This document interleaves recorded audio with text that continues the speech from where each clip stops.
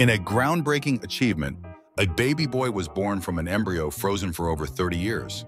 This sets a new record for the longest frozen embryo to result in a successful live birth. The journey began in 1994 when Linda Archer froze several embryos during IVF treatment. After having a daughter, she donated the remaining embryos to hopeful parents. Lindsay and Tim Pierce welcomed their son in July 2025, fulfilling their dream of parenthood. This success highlights the advances in IVF technology and the evolving ethical questions surrounding it. In the US, there are no national limits on embryo cryopreservation, leading to 1.5 million embryos stored. But this raises complex legal and ethical issues, as many embryos remain unclaimed. The birth from such a long, preserved embryo raises questions about viability and health outcomes. The Pierce family's experience shows the unique dynamics of embryo adoption.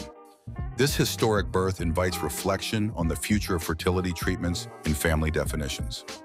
Join the conversation about the incredible possibilities of modern reproductive medicine.